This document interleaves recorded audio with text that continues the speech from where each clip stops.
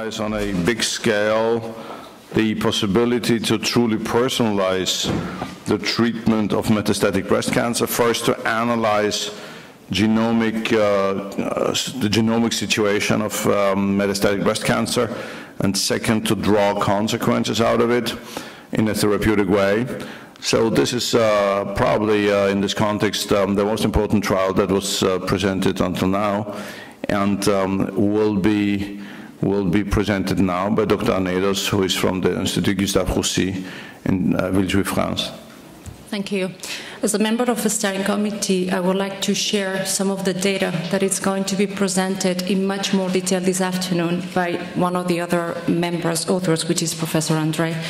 So actually for us, what we wanted to do with this trial is just to, in our metastatic breast cancer patients, to do biopsy of the metastases, then to look at the whole genome to see if we could identify any molecular alterations and try to match these molecular alterations with the targeted therapy for each of our patients.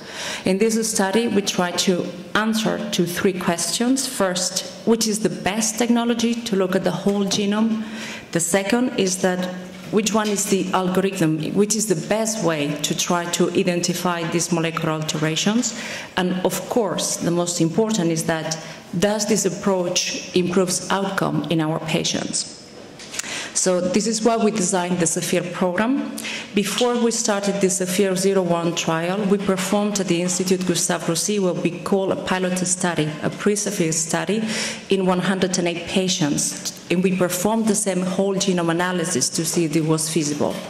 Once we determined that this was feasible, is this when we started this French national program, which is being sponsored by the UNICANCER, and the funding has come from the French National Cancer Institute, in which patients with metastatic breast cancer, where the disease was under control at the moment of the inclusion of the trial, were offered to have a biopsy of one of metastatic sites. Then this biopsy we perform what we call array CGH, meaning we look at the whole genome, we check which genes are increased and which genes are decreased in this tumor, and also we perform mutations in two specific genes that are very important in breast cancer, which are PI3 kinase and also AKT. The inclusion specifically was initially around 400 patients. That was, initially we thought that it will take us around 3 years. Actually, it took us only 1 year. And this is a way to show the expectation of this type of approach, not just only for clinicians, but also for our patients. At the moment of the progression of disease, meaning when the patient is no longer under control with the current standard treatment, we look at the molecular alterations, and within a committee that involves the 18 investigational centers across France, we try to choose a matched therapy within or outside the context of a clinical trial, and if it's in a clinical trial, in any of these investigational centers across the whole France. So from the 393 patients that we have some data, so we were able to perform whole genome analysis, meaning both these gains and losses by the array CGH and the mutational status in 251 cases. On these patients, we found molecular alterations in 69% of them. And when I say molecular alterations, I mean targetable molecular alterations. So molecular alterations for which we might have a directed treatment against them. And very important to say that 76 of these they are considered a low frequency, meaning very rare molecular alterations that they are not usually not much or not seen in breast cancer patients because they are very, very rare. So far, and these are preliminary results, we have treated 26 patients based on these molecular alterations. And so far, we have seen already 8 patients in which we have seen some evidence of activity with this matched therapy. Remember that this is preliminary data, so this is only on the first year. There are patients on a treatment that is controlling the disease, so therefore, for most of our patients, there hasn't been still the need of trying to find this targeted therapy of this investigational agent. We are expecting in a period of total of 3 years to have treated with matched therapy at least 80 patients.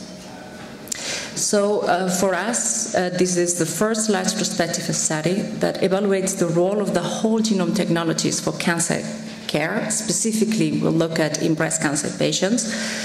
And what we have shown is that performing whole genome analysis across the different centers is feasible, that they produce robust results, that they allow us to look at the whole genome in only one assay instead of the standard way, which is performing one different assay for each molecular alteration, which of course these assays that are not thought for very rare molecular alterations because these are not expected. So we are able to identify these very unexpected in breast cancer, but yet targetable molecular alterations, and we have seen some early signs of clinical activity. So for us, this study suggests that this is time to bring personalized medicine into the cancer field. Of course, we acknowledge that there is room for improvement. We have to try to decrease the rate of the biopsy failure. So during the process of this trial, we amended our protocol to limit both biopsies because we had some issues performing molecular analysis in these biopsies. But especially, we have to improve access to targeted agents.